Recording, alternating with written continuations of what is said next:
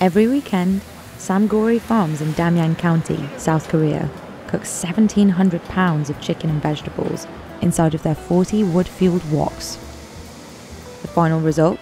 Dakbokkeumtang, a spicy chicken stew full of potatoes, onions and carrots, and a secret chili sauce. 사실 힘든데 재밌는 부분이라고 하면 손님들이 맛있게 드실 때 제일 We visited Chef Kim Chong-gu and his crew of 21 cooks to see what it takes to make dakbokkeumtang in such big batches. Cooking this dish begins at 9 a.m. on Saturday. Workers coat the tops of 20-kilogram iron woks with soybean oil and add handfuls of dried oak into the base of the grills. 저희가 주말에 사용하는 장작의 양은 1.5톤 트럭 2대 이상 사용하고 있습니다. 처음에는 손으로 팼는데 장작을 지금은 기계로 하고 있습니다. When the grills are ready, workers use propane torches to light the wood on fire.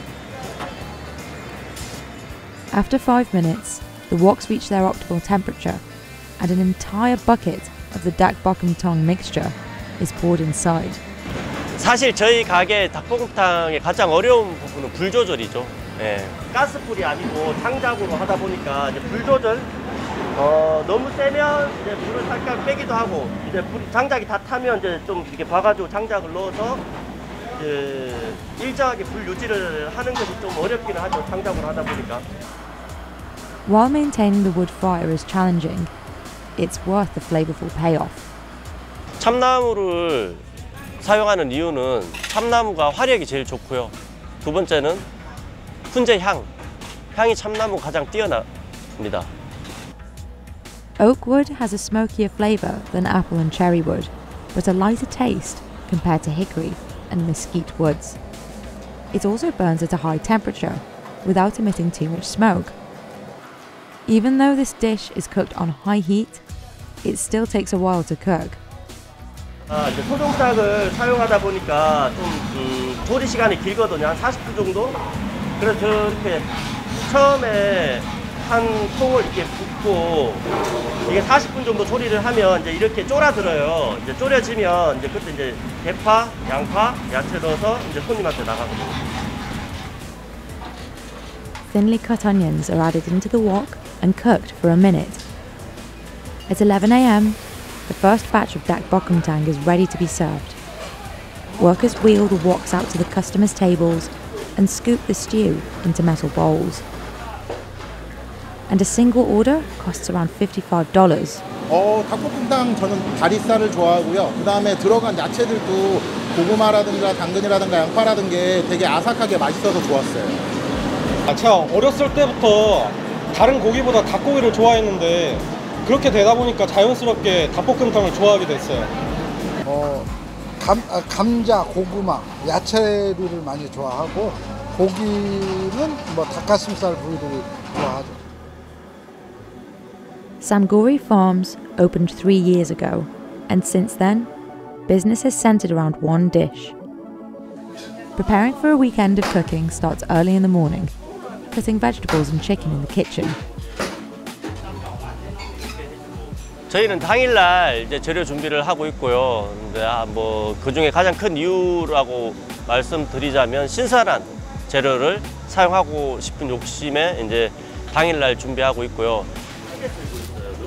The restaurant uses around 600 sweet potatoes, and carrots every weekend, along with 1,000 green onions. 쓸게요. 고구마는 닭하고 같이 이제 처음 조리할 때 들어가거든요. 그래서 좀 크게 썰고 있어요. 너무 작게 썰면 이제 다 익어서 없어지거든요. 그래서 당근도 처음부터 들어가는 거여서 좀 크게 쓸게요. 닭이랑 같이. But the most important part of the dish is the locally sourced chicken. 닭볶음탕 가게다 보니까 이제 주 재료인 닭은 한 200마리 정도. 저희는 토종닭을 사용하고요. 토종닭은 일반 닭보다 조금 질겨요. Once the chicken and vegetables have been chopped and added into the buckets, it's time for the most important part of the dish, the secret seasoning. 양념에는 기본적으로 고춧가루, 고추장, 와인, 아까 레드 와인도 들어가는 이것저것 이제 들어가고 있습니다. 네, 저희 가게만의 비법이다 보니까 다 말씀드릴 수는 없고요. 양념장 넣을게요. The bright red gochujang and gochujang paste help create the dish's signature color and spicy red pepper flavor, while the red wine helps get rid of the meaty smell.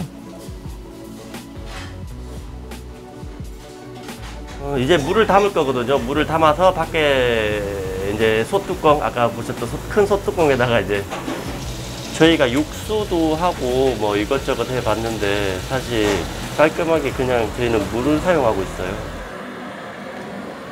처음부터 오픈하고 처음부터 장사가 좀 잘 돼가지고 그때부터 이렇게 좀 대량으로 시작하게 됐습니다. Dakbokkeumtang has been a staple of Korean cooking since the 20th century, following the mass production of poultry in the country. And while chicken might be a fairly new ingredient, the famous red chili has been grown and eaten in Korea for over 1,000 years. The stew used to be called Dakbokkeumtang, containing the Japanese word for chicken, dori. The National Institute of Korean Language decided to change it to Dakbokkeumtang, literally translating to stir-fried chicken soup. Today, it's typically served with white kimchi, cucumber pickles, and chive pancakes. And in some cases, there is a bonus at the end. At Samgeori Farms, when most of the dish has been served, the remaining sauce is pushed back into the center of the wok. Ramen noodles are added in and enjoyed, so nothing goes to waste. 저희 가게 닭볶음탕의 맛의 비결은 특허받은 양념 소스에 있다고 생각합니다. 특별한 건 없고요. 손님분들이